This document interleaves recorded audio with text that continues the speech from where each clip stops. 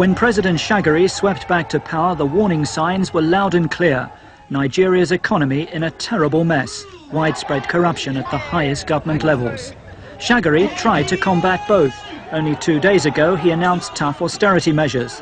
But Nigeria's debts have piled up alarmingly since the oil boom of the 70s collapsed. There are acute food shortages, chronic unemployment, and health and education services in a shambles.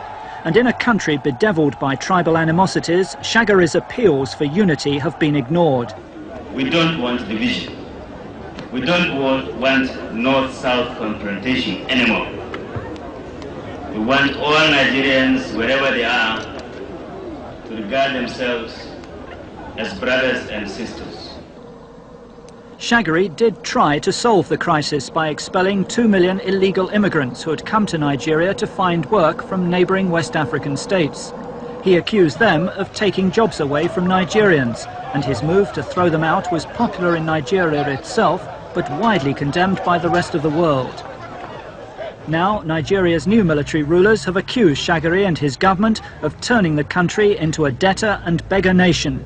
Many fear what the military's solution to the crisis will now be.